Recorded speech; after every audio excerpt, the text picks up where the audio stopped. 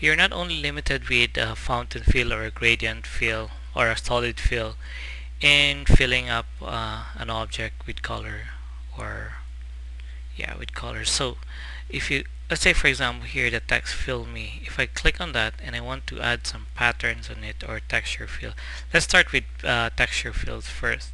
So I click on the text and then I go here and I click on texture fill.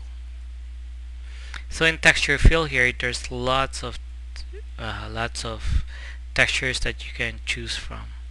Let's say I'll choose that oatmeal, and then in here you can actually customize the color of the texture, and you can actually preview it here.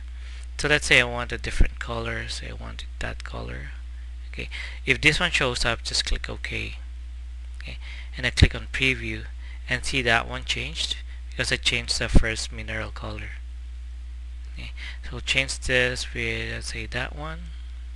I'll click on don't show warning again so that it won't show up again. Click OK and click on fill.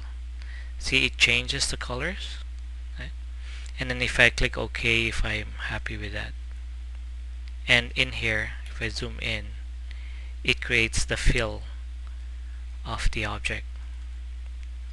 Now, okay, so that's fill, and then let's try patterns now. Okay, so I click on this object here and I go to my my fill icon and I click on pattern fill. So when you have pattern fill, this one will show up, this dialog box, and then you can actually fill it with a 2-color pattern, which is this one's here.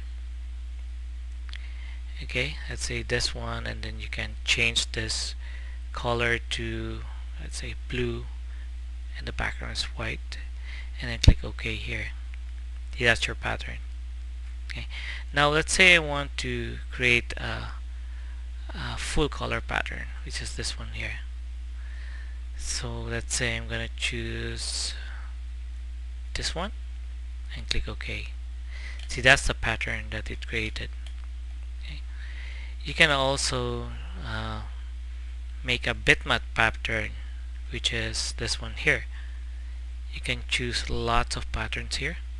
Let's say I'm gonna choose wood, which is this one, and these are the sizes of the pattern. You can experiment on making this wider and then make this it shorter. Okay, but I'll just show you the basics of the pattern fill, and I click OK, and see, it looks like wood now. Okay, so that's it.